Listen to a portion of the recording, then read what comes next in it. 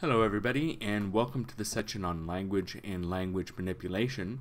This presentation will include the following topics: cognitive and emotive meanings, euphemisms and diseuphemisms, tone, slanting, weasel words, fine print, obfuscation, control of definitions, language reform, and PC terminology. Language is incredibly important. We often think in terms of language. Sometimes we think in pictures and images and motion, but very often, perhaps most often, we think in terms of words, or at least in terms of concepts that we fundamentally understand in terms of words. In the book 1984, George Orwell's dystopia made use of something called newspeak. In this newspeak, manipulating language so as to help control the thoughts of the population. One of the basic principles of newspeak was to remove shades of meaning and to leave only simple concepts. So instead of saying something, instead of having modifiers like good or normal intensifiers such as that, people would use the word plus to say something was better. If you want to say something was much, much better, they would say double plus. So hopefully this would be a double plus presentation. Cognitive versus emotive meanings. Words are not simple things. They convey much more information than their technical or dictionary definitions alone. Further, they can convey information with both the way they are said and by the context within which they are said. In terms of cognitive versus emotional meanings, while we often think of words in terms of definitions only, we both choose words and are influenced by words that other people say based on their emotional content as well.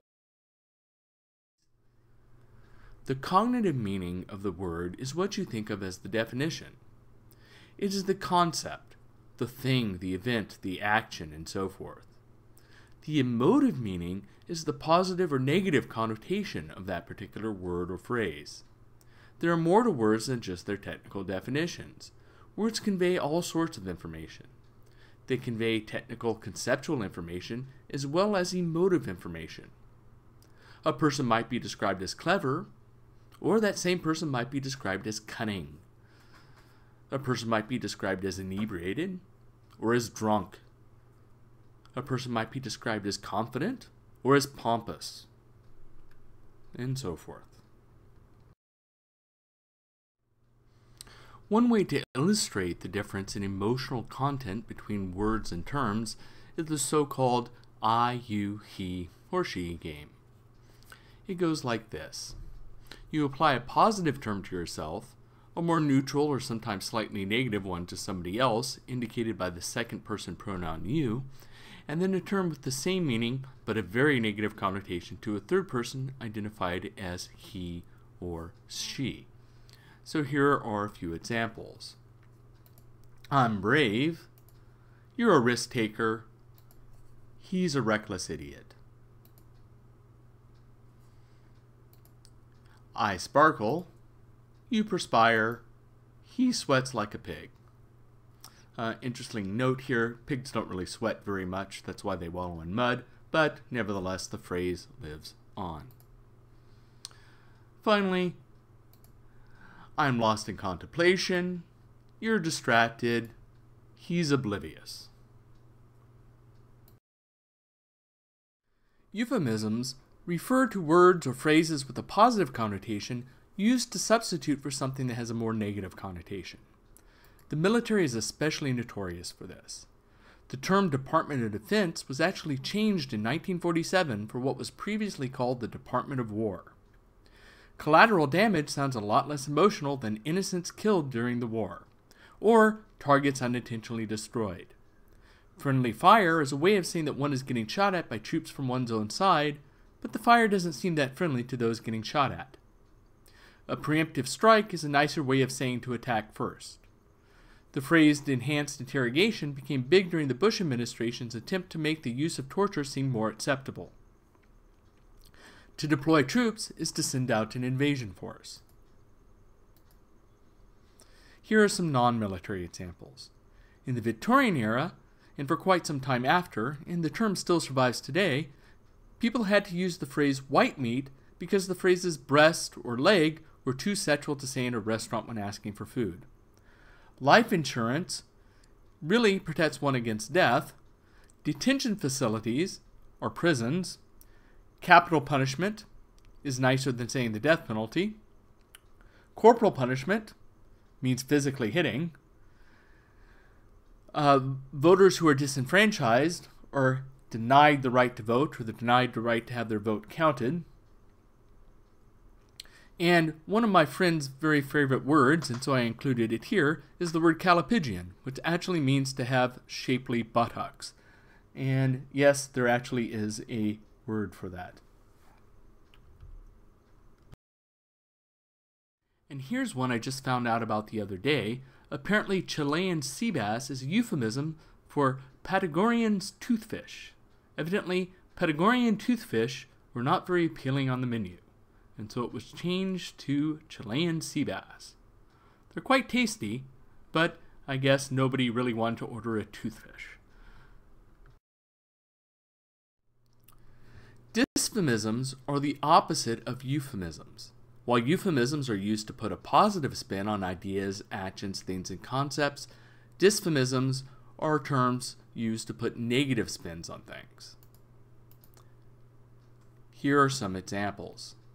The term piracy has been used by the recording industry, movie industry, and others to describe people who make copies of information in violation of copyright law.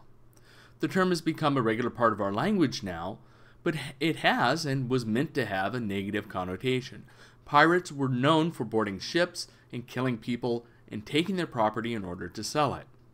Regardless of what we think about the morality of copyright infringement, one has to agree that there is a difference between murdering somebody to get their cargo and then selling it for profit, and copying somebody else's idea, often for personal use, or just copying data.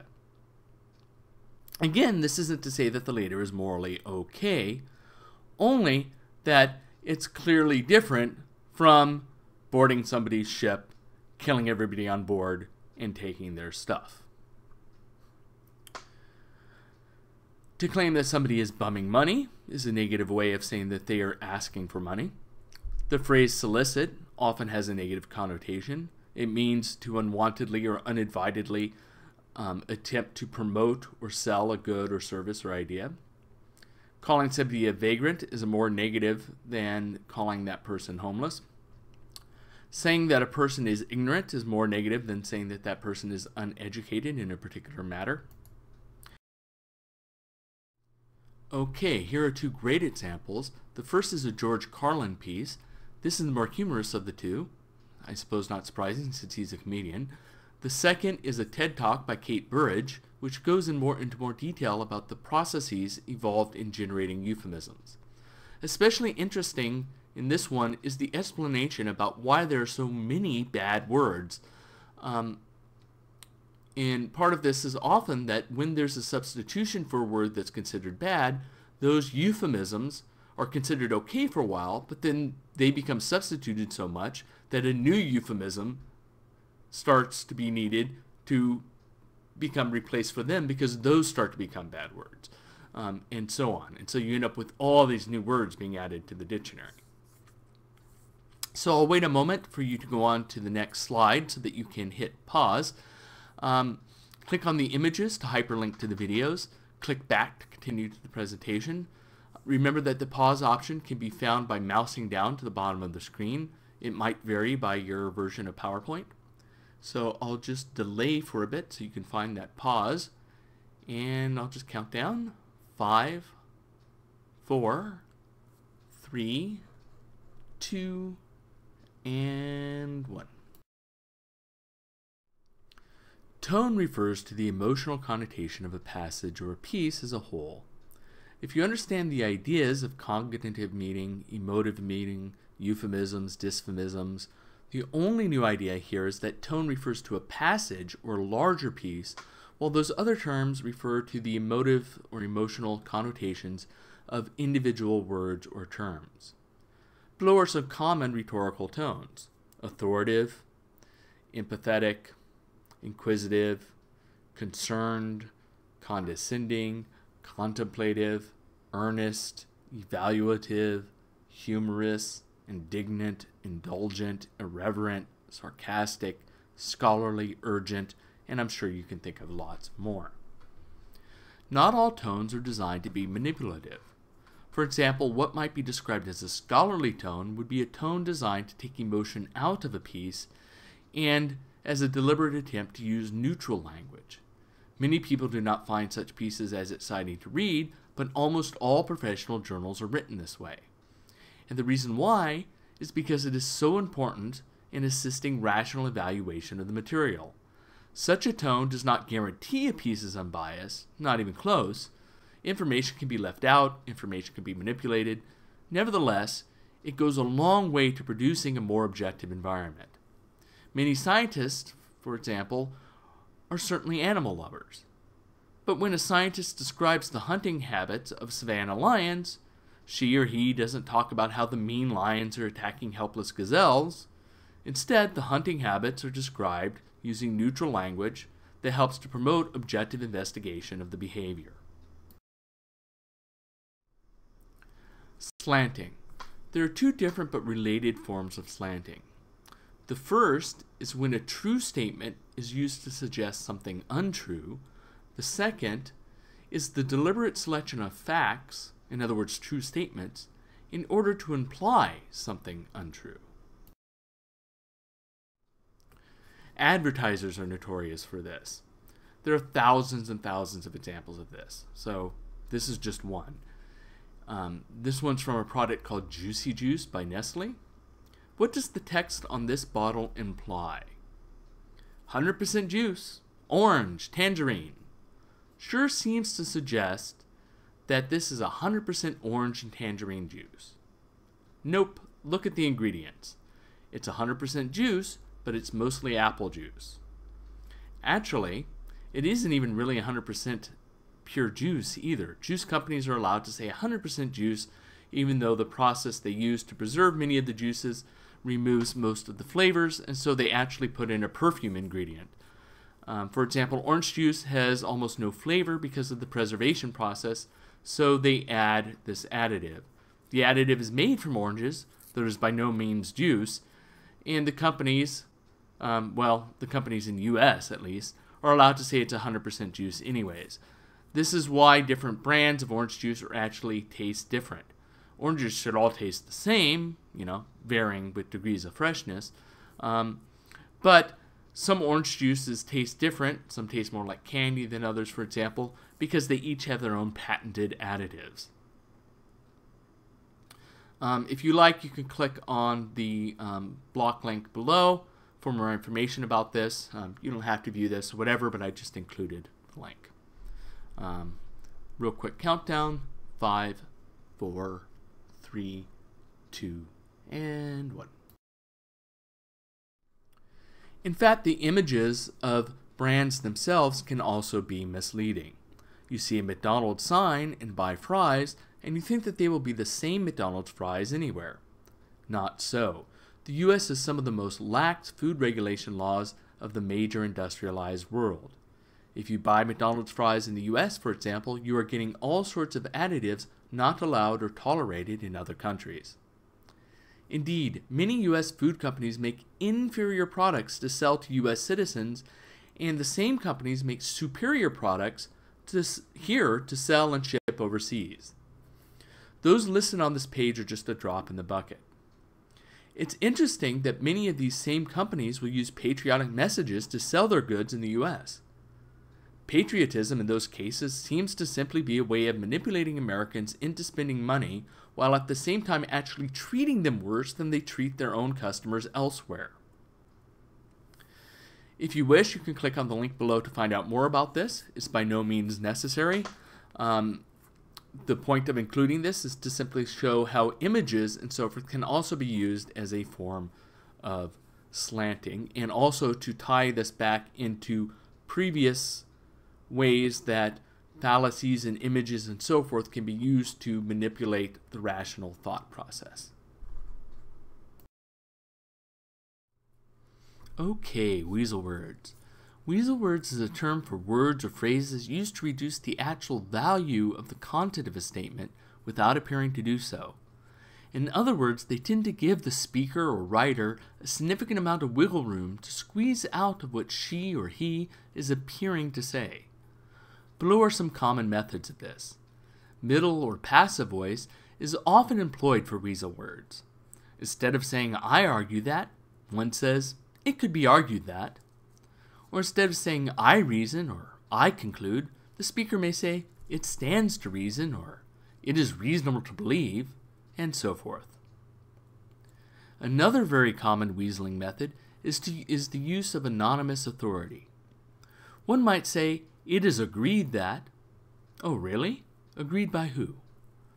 Saying it is agreed makes it sound like those who matter are agreeing, or that experts agree. Instead, maybe it's just Joe and Smith who agree, and Joe and Smith might not know anything about the subject at all. Or the use of a generic phrase like experts, for example. Another way of weaseling is to use a bunch of qualifying words, words like some, or many, or lots. These leave room for exceptions. Of course, sometimes there is a legitimate reason to limit the scope of one's statements, but sometimes such terms are used as a method of escaping responsibility for what one is saying. Rhetorical questions can also be used as a method of weaseling. If I want to imply something is true, or may be true, I can ask it as a question without ever saying I'm actually suggesting it's true myself. Say, Mr. Rigby, is there any truth to the claim that you have a dogfighting ring in your basement? I'm not saying it's true, but just asking the question implies that it is.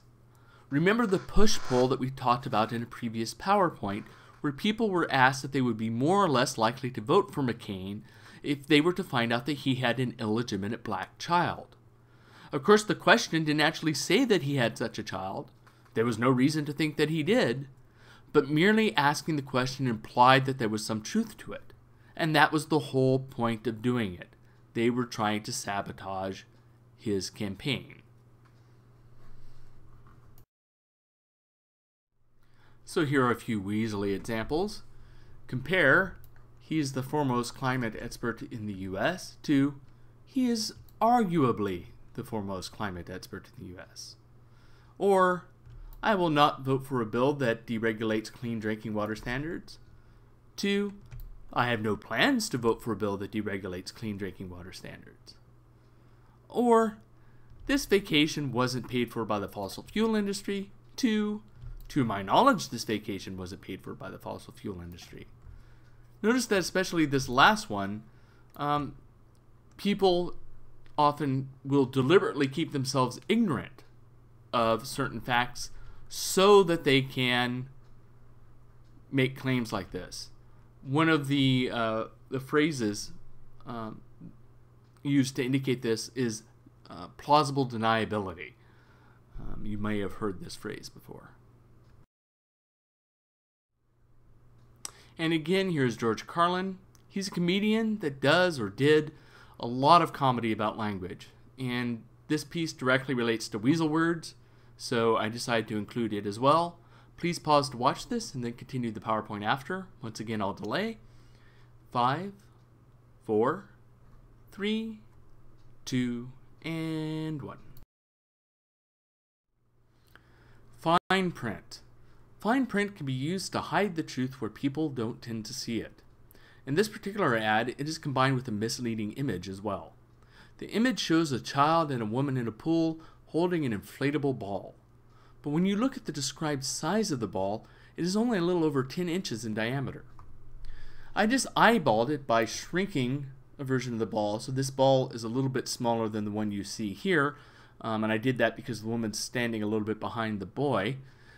And then I took them and I stacked them together, and it took about 4 of them to equal the woman's height. 4 times 10.6 inches is 42.4 inches. Divide this by 12 inches in a foot for this picture, and you end up with the woman being roughly 3.5 feet tall, if that's an accurate image. So it seems highly unlikely that this is an accurate image. Nevertheless, the fine print here tells you the size of the ball. Very misleading. And if you want to, you can go to this link at the bottom that says mouseprint.org. They have a whole bunch of examples of things like this. Here is just one more example, and again there are thousands and thousands of examples like this. Breyers very recently changed their product. They used to sell ice cream. Now most of their desserts are not actually ice cream at all. But this is difficult to tell from the packaging. Compare the old package to the new package. If you didn't look carefully, you'd think you were buying the exact same product you always had. But not so, not even close. The old product was ice cream. The new product is frozen dairy dessert, whatever that means. The old product was all natural. The new product now says quality since 1886. This is misleading in several ways. First, it's misleading because it looks like the old package. Second, it's misleading since it implies that they're using the same basic recipe as 1866, but they're not. Since in 1866 they were selling ice cream, and whatever this is, it doesn't even legally qualify as ice cream by our legal standards. The third is that the word quality is, you guessed it, a weasel word. What does quality mean here? All products are a quality of some sort or another. Quality here is a completely empty word. Any product of any quality is of quality. I could put the word quality on anything. As long as it exists, it has quality. In a case you're interested, here are the compared ingredient lists. That was the original. You can essentially comprehend what was in the original ingredients list. Here's the new one. The new ingredients list is significantly longer and contains a bunch of words you'll likely have to Google. Again, for more information, if you want, you could click at this link at the bottom of the story, but it's not something you have to do. It's just in case people are interested in sources or in more information. If not, go ahead and continue. In the last case, we already saw a little bit of obfuscation mixed in with the fine print. To obfuscate is to obscure something so as to make it difficult to understand or to perceive or in some other way detect. Camouflage is a form of visual obfuscation. It doesn't make something invisible, it makes it harder to detect. In rhetoric, what we are talking about is terms and phrasing and linguistic constructions that are designed to conceal intention and meaning rather than to help clarify what is being said. Fine print is often used to obfuscate. Sometimes so-called legalese itself can be a form of obfuscation. Binding terms are hidden in long agreements, often in fine print, obscured by terms that are difficult to understand if one doesn't have a law degree, and put inside things like point-and-click agreements, which people are not really expected by producers to read, but which those same producers expect the courts to find binding. If, for example, a company had the power to force all people to read its point-and-click agreements before signing them, it's unlikely they would. People wouldn't want to read through that much, and rather than being forced to do so, they would likely choose the product of a company that didn't force them to do so.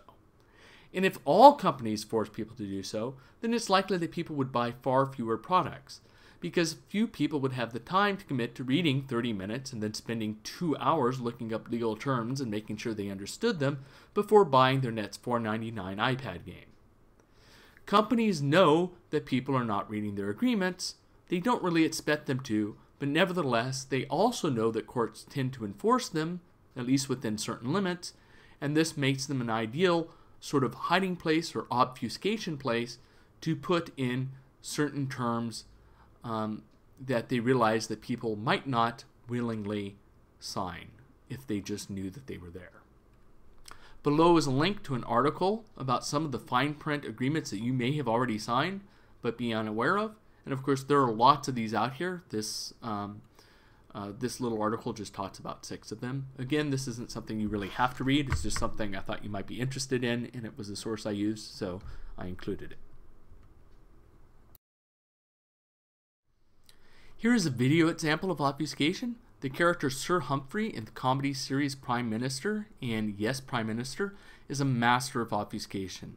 Nobody can spend as many words saying absolutely nothing as Sir Humphrey can. Here is just one example from the series. Compare the clarity of his first statement with his second, which is simply "you lied." Though it might be noted from a philosophical point of view that the minister in this series probably couldn't rightly be said to have been lying. To lie, after all, is to intentionally deceive, and in this case the minister was ignorant of the facts and believed he was telling the truth, although Humphrey is right that the news would say he was lying. Anyway, that's beside the point. You can follow the hyperlink by clicking on the image. Just click back into the PowerPoint when you're finished, and the PowerPoint should continue. I'll count down from 5, 4, 3, 2, and 1. The control of definitions can be of profound importance. Controlling the definitions of words can help frame a debate. We already saw in a previous PowerPoint how changing the definition of unemployment can make unemployment figures look better or worse. Both sides of the abortion debate accuse the other of manipulating definitions in terms of their group names. Pro-life versus anti-abortion, or pro-choice versus option to terminate pregnancy, or more extreme definitions I'm sure you've heard of. Many companies fight to keep legal definitions for terms like organic and natural for foods vague so that they can use them to sell products without those terms putting too much of a limit on what is actually in the product. The movement to eliminate education regarding evolution, large swaths of geology, because it says the earth is old, astronomy, and biology from public schools, stopped calling itself creation science because of religious connotations and started calling itself intelligent design, and then later started calling itself just ID theory in order to distance itself from these religious connotations. Here is a very recent example in which John Oliver discusses how definitions are manipulated by the government regarding drone strikes. I'll delay before going on to the next slide so you can pause the presentation, click the image to hyperlink to the video, then click back to resume. 5, 4, 3, 2, and 1. Because definitions are so important, and because of the effect that language has upon people's attitudes and reasoning, extensive political efforts are often made to consciously reform language. Common targets for language reform are often racist and sexist language. For example, words like mail carrier are now used instead of mailman, and police officer instead of policeman, and department or board chair instead of chairman, and so forth. It was argued that the use of gender-specific words in these cases implied that only men should or could fulfill these roles. That a woman applying for a job such as policeman was inherently at a disadvantage merely because of the job title. Defenders of the old terminology often appealed to tradition or common practice, and we discussed those as fallacies before. Or they would point out that, look, people really know that the word man can apply to women as well. But people were concerned, however, that in spite of how these terms can be used, that using them in a way that implies something gender specific would have subtle effects on the hiring of women and on the way women are treated. Which do you think is the case? One thing to note is that it's really quite easy to underestimate the importance of language and its subtle effects on us. For example, people really know that hurricanes do not have sexes. They don't sexually reproduce. And many people that are going to be affected by what I'm going to talk about don't think of themselves as sexist, and in fact, a huge portion of them are women themselves. Nevertheless, it turns out to be the case that more people die in storms named after women than in storms named after men because people underestimate the power and danger of storms named after women. On average, storms named after women are no more dangerous than storms named after men. People just take them less seriously because they have female names. If I was ever in charge of a football team, I think I would change the name to the Pink Fuzzy Cuddle Bunnies, so that all the opposing teams would underestimate them and it would give us an advantage on the field. Not to mention that it would just be hilarious to hear about other teams named after savage animals such as bulls, jaguars, bears, lions, falcons, and so forth being beaten by the fuzzy pink cuddle bunnies. Of course, PC, short for politically correct, terms can sometimes go too far in an effort either not to discriminate or not to defend. For example, the phrase African American has in many quarters fallen out of favor for two reasons. One, many Caucasians come from Africa and become U.S. citizens, and the term was not meant to cover those people. Nevertheless, many of them would check the boxes on forms that said African American because that's exactly what they were. They were Caucasians who came from Africa and became Americans. Number two, because many people who were meant to be covered by the term did not actually have African ancestry or were not in fact Americans but were on visas and so forth. In the Kate Burridge piece linked to earlier, she pointed out that the word bunny came about as a replacement because the previous term sounded too much like slang for a female body part. It didn't refer to this part. Nevertheless, the mere fact that it sounded like it was enough so that the letter B became substituted. And then we had bunny. Indeed, some terms have cost people their jobs not because they were racist or because their users intended them in a racist way, but merely because they sounded similar to racist words. The etymology, that is to say the root or history of the word, had nothing to do with racist words that they sounded like. The meaning of the words were completely different, but the public outcry was enough to ruin careers. And that ends the presentation, or perhaps in the spirit of this particular PowerPoint, I should say that temporarily suspends the current educational procedure contingent upon a re-engagement of intellectual activities after a half-fortnight's intermission. Until next time.